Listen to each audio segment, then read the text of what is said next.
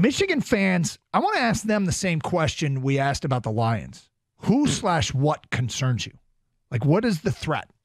What is the threat to Michigan football this year?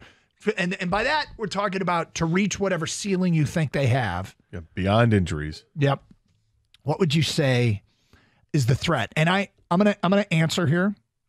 I think it's a little bit of they're passing the eye test with flying colors, but you just don't know because of the schedule.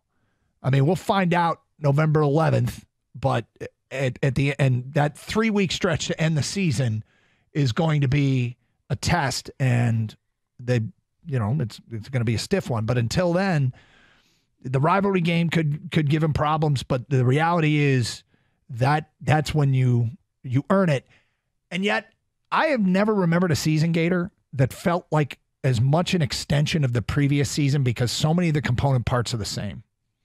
Last year, they passed the tests up until the TCU game, obviously, but they passed enough that this season, even though they haven't been tested yet, it feels like an extension of last year more than any Michigan back-to-back years I can remember. Maybe back to the early 90s.